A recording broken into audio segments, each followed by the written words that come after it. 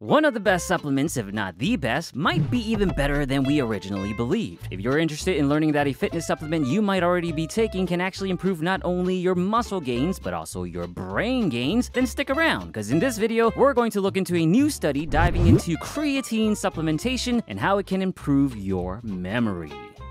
Hi, I'm Picturefit. I make health and fitness content just like this one to help you with your goals and gains. Creatine is undoubtedly one of the most popular fitness supplements, and for good reason. It's relatively inexpensive and accessible, it's one of the most extensively researched supplements ever, and it can totally speed up your hair loss. Maybe the last one isn't that good, and it's a bit more complicated than that. Got a video in the description about creatine and hair loss if you want to check that out a bit more. Creatine is also linked to a whole array of health benefits, including improving cholesterol, depression, bone health, rehabilitation, and cognitive function. Of course, there's the performance benefits we all know and love. But as extensive as it may be, this new study is the first of its kind to directly examine the current literature specifically covering creatine's influence on memory performance in healthy individuals. After screening nearly 10,000 studies, the researchers narrowed their analysis down to 10 eligible randomized control trials. These trials covered a wide age range between 11 to 85 years old, a wide dose range between 2.2 to 20 grams of creatine per day, and a wide study duration between 1 to 24 weeks in length. The studies assessed memory scores through composites, recall-based short and long-term screening surveys. Overall, a lot of good bases covered here, so let's see what we get out of this in the results. First, a few small things. The results of the research did not differ between different dose sizes, trial duration, and the sex of the subjects, and if there were positive outcomes, it was typically in subjects given creatine monohydrate in powder form, but not in capsules.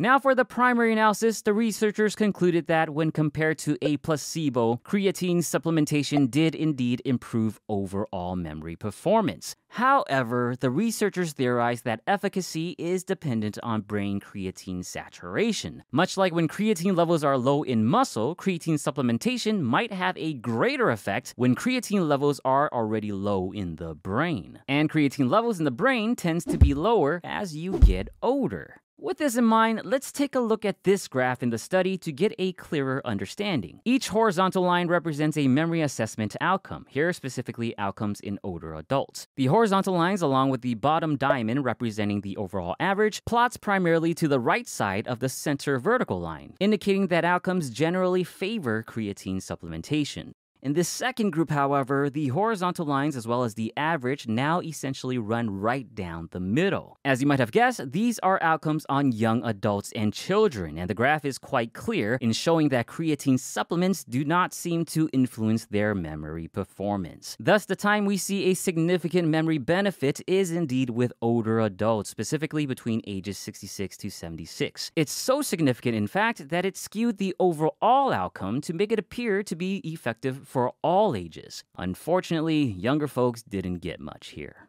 I'm sure you young adults are probably a bit bummed out about the findings, and truthfully, the results do seem pretty clear. However, in the off chance that it does help, especially if the theory of lower brain creatine levels playing a role is true, then that's just one extra bonus to the already long list of scientifically supported benefits we know about the, in my opinion, best supplement out there. For you older folks, first, thanks for getting your health information from a guy that doodles and talk funny, and second, it seems like yet another check off the list of reasons to take creatine. Of course, first check with your doc to make sure nothing's amiss. For everyone, we'll sit back and see what future research holds for us. With any luck, studies will look more extensively into the brain creatine levels theory to see if low creatine levels in younger populations might produce more memorable results. I hope this video enlightens you either way, and again, if you're worried that your head might end up looking like my head, check out that hair loss creatine video in the description. Other than that, if you enjoyed this video, please give it a memorable thumbs up and share it with your creatine loving friends. Subscribe for more. As always, thank you for watching, and don't forget to get your protein,